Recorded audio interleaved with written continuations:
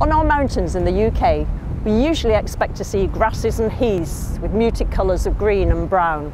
But hidden away on some cliffs and ledges are brightly coloured little survivors called Arctic alpine plants. As the name suggests, Arctic alpine plants are usually found in the cold Arctic lands or in the high mountains of the world. They're usually small, they form cushions or mats so that they can hold in the warmth, and also so that they minimise exposure to the cold and biting winds. So what are they doing growing in Wales, where we have a mild, damp climate, very different to their usual environment? Imagine the end of the last glaciation in Britain. Ice would have covered much of the land until about 10 to 12,000 years ago, when it started to retreat, exposing a cold Arctic landscape. These Arctic alpine plants would have colonised that landscape, moving northwards following the glaciers as they retreated. And they would have thrived here for many years until the climate started to warm a little bit more, and then warmth-loving plants started to move in.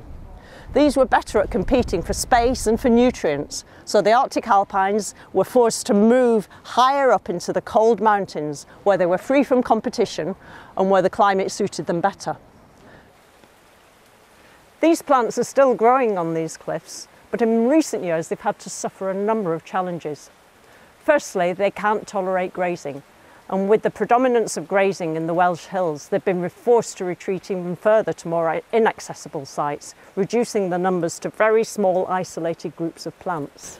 And consider the tufted saxifrage, which has declined to just a few plants on a couple of boulders in Idwal. It grows nowhere else in England and Wales. So an injudicious foot or a wandering sheep could result in its extinction from the whole of Wales.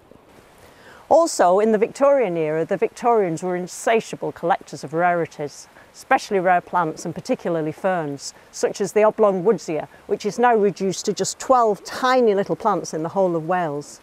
Local mountain guides would take them up to see these rare plant sites, or they'd collect the rarities themselves and then sell them to make a living. Collecting's seldom done these days, but its legacy still remains. And the final challenge is the more present day's climate change. These plants are right on the edge of their range, and so they probably cannot tolerate increases in rainfall or the rises in temperature that climate change would entail. These factors have resulted in one of the main problems facing Arctic alpines in the UK today. The numbers of individuals in each species are so small and the populations are so isolated from each other that they're in danger of losing the genetic diversity that they need to cope with the changing world. They need bigger populations so that they can cross-fertilise with each other and build up diversity and potential adaptability to cope with whatever the future will throw at them. You might not think that their loss in the UK is important, especially if they're found in numbers in other parts of the world. But plants right on the edge of the range are often slightly different to those in the centre, and they're adapted to different conditions. And these differences are the things on which evolution works to produce new forms and eventually new species. The loss of these species is almost like death by 1,000 cuts. If you lose one or two of the populations, then that is perhaps acceptable. But if everyone has that approach, then you soon end up with the losses mounting up, and you're just left with the core population and with very little chance of expansion or evolution.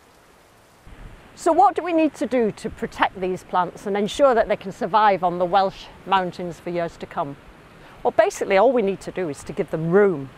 They'll never grow on all this open grassy ground. There's too much competition from the grasses, and also it's too wet.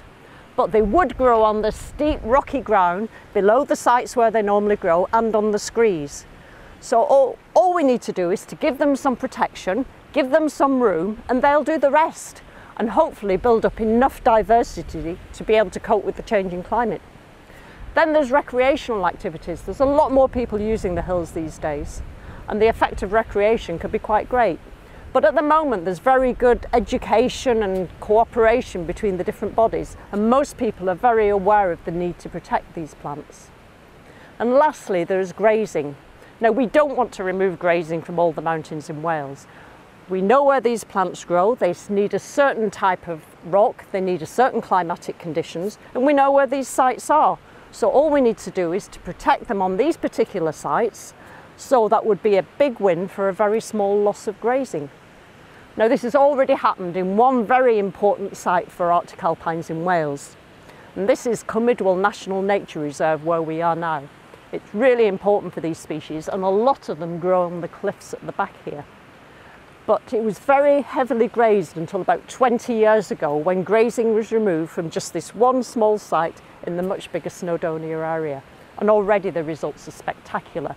On the back of the combe, if you walk up towards Devil's Kitchen, you can see mossy saxifrage cascading over the rocks at the right time of year.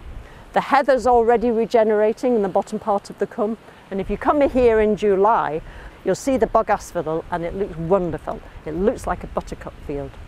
So next time you're here, take a bit of time to look around and see if you can find any of these survivors spreading off the cliffs and spreading down onto the broken rocky ground and gladdening the heart of any mountain walker.